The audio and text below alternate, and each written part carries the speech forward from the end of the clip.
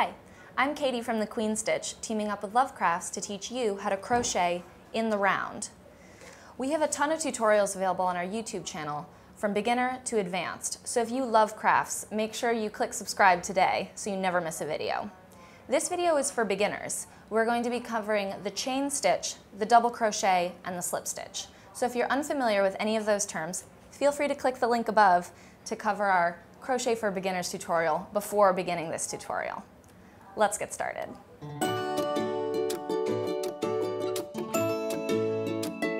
Today I'm going to be showing you how to crochet in the round and making an easy coaster pattern. To start crocheting in the round, you'll either be asked to make a magic loop or a chain loop. For this video I'm going to be doing a chain loop. So first things first, we need to make a slip knot. You can make a slip knot however you prefer, but this is how I do it. Little end over the working yarn, stick my fingers through the loop, and pull up, boop, slip knot. Stick your hook through the loop and pull tight. There we are. Because I'm using a chunkier yarn, I'm going to chain 4. With smaller hooks and yarns in other patterns, you may be asked to chain less. But for this coaster, we're going to chain 4. If I can get it, 1, 2, 3, 4. Got 4 loops. Then I'm going to slip stitch into that first loop, which is insert, yarn over, and then you're gonna pull through both loops. So you can see that loop in there. So to start the first round, we're going to chain 3. 1, 2, 3. And don't be worried to sort of squidge your yarn about a bit. When you're working crochet in the round, you always want to make sure where the middle of your loop is. Right? You see it in there? Because, you know, it's easy to sort of mistake one of these other stitches for it. So our first round is going to be double crochets, and we want 12 double crochets, but our chain 3 counts as the first double crochet, so we really only want 12 more double crochets. And we're going to work all of those in the center of the loop. Not here, not there, right in the center.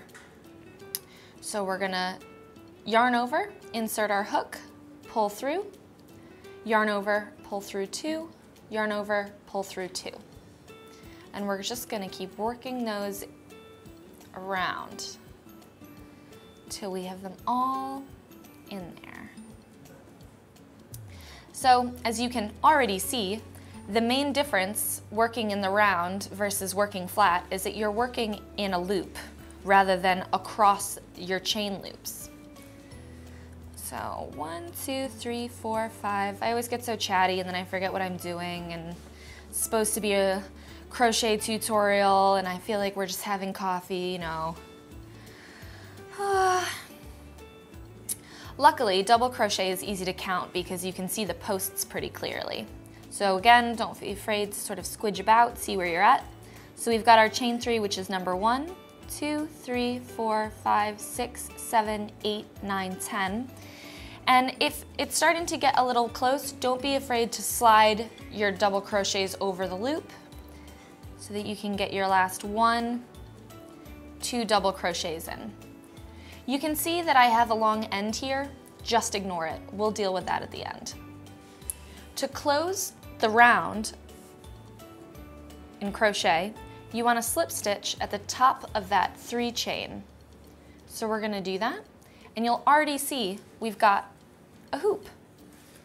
Are you excited? You've already learned how to crochet in the round. The rest of these rounds are just for fun.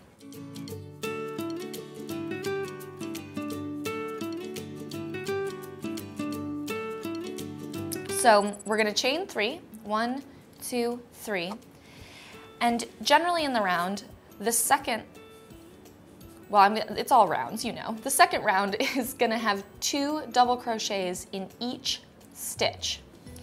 So we had 12 here, so now we're going to end with 24 stitches. So you can see where the chain was, so we're going to work a double crochet into that same stitch.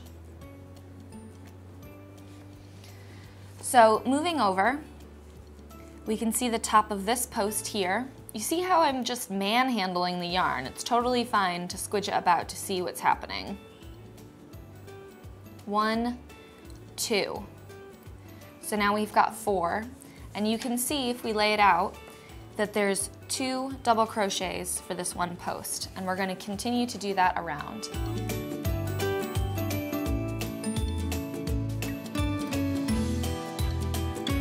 Sometimes in patterns they'll ask you to spiral. And what that means is if you get to the end of your round here and we slip stitch in the top of chain 3, but in a spiral you would just continue and it would almost look like a snail. Just something to be aware of, sometimes happens.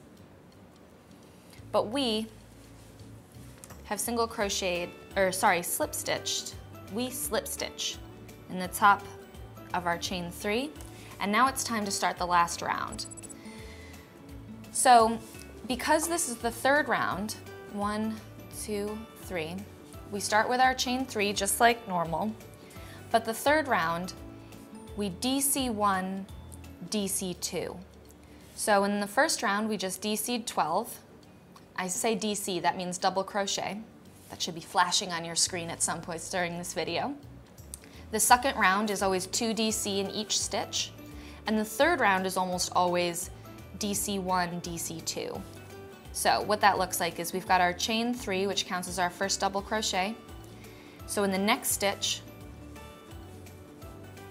we need to double crochet 2. In the next stitch, we need to double crochet 1. Do you see a pattern emerging? I hope so. In the next stitch, double crochet 2.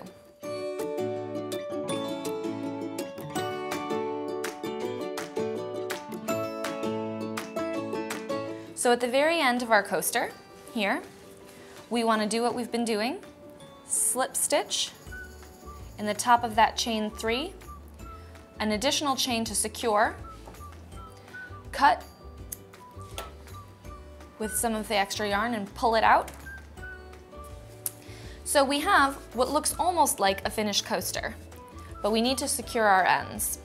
So taking your crochet hook, you're going to pull it through the top of one of the stitches and then back through, and then we can turn it over so that the yarn ends are on the back, and this is when we're going to weave it in. So I don't know if anyone has a standard way of weaving things in, but I don't, and I don't think you need one. All you need to do is make sure that you're securing the end by pulling it through the back of some of your crochet stitches 2 or 3 or 4 times, whatever makes you comfortable. Obviously with a fluffy yarn like this, you need to pull it a little bit to make sure that it won't drop, and then you can just trim the ends. So I've got my big long one here, so we'll just shove your hook through, pull it through a couple of these, maybe double back, extra secure, pull it a little so that it doesn't get lost, trim the end. Oh, voila!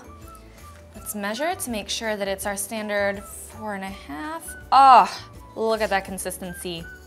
And if it's not quite the measurements you want, you can always get it wet and stretch it a bit. And there you have it. Let me just clean up my workspace. Thanks for joining me, Katie, together with Love Crafts on how to crochet in the round. If you enjoyed this tutorial and would like to learn more crochet skills, feel free to check out the rest of the videos on our YouTube channel and click subscribe so you never miss a video. Until next time.